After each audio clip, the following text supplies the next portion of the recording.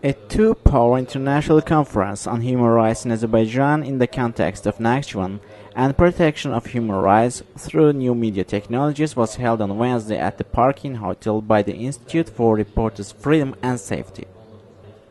IRFS head Emin Huseynov introduced the event. The organization has been implementing the Human Rights and Media Monitoring project in the Nakhchivan Autonomous Republic for 3 years. He thanked the Norwegian Foreign Ministry and the U.S.-German Marshall Fund for their support of the projects.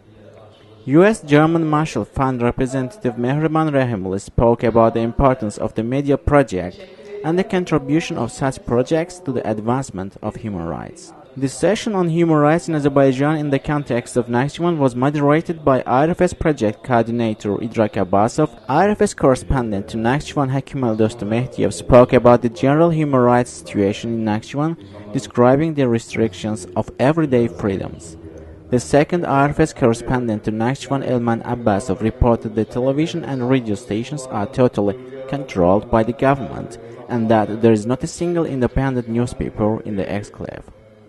Malahad Nasibova, the head of the Nakhchivan Resource Center for Democracy and NGOs Development, spoke about the need to arrange regular visits by journalists, diplomatic corps representatives, and human rights defenders to Nakhchivan and maintain an awareness of the developments in Nakhchivan.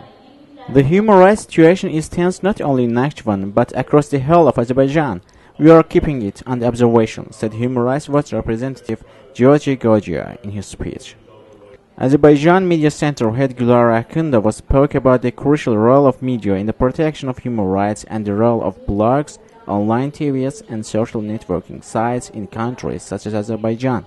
Georgian media expert Lasha Tugushi spoke on the importance of financial transparency in the media sector, without which, he said, the media will serve separate forces rather than society as a whole.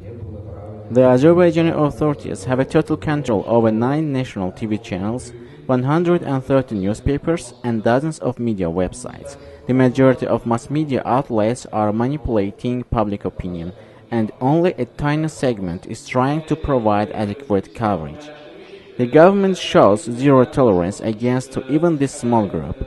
Within the past 2 weeks, the family of IRFS employee Idrak Abbasov has been beaten and a criminal case has been launched against him and his brothers. Journalist Aydin Geniev from Lankaran was arrested and a campaign is being implemented against Kral newspaper, where he is also employed. A criminal case was launched against Gündem Haber newspaper, and the smear campaign is targeting editors who criticize government policy, lamented Tran News Agency director Mehriban Rahimli, who believes that independent journalists and media outlets have remained outside the support of journalists and human rights organizations. Azerbaijan Media Center coordinator Seymour Kazimov said that he supports a broader use of social networks and blogging to strengthen the role of society. At the end, proposals were made for the enhancement of mutual cooperation between mass media and NGOs on the defense and development of independent information space.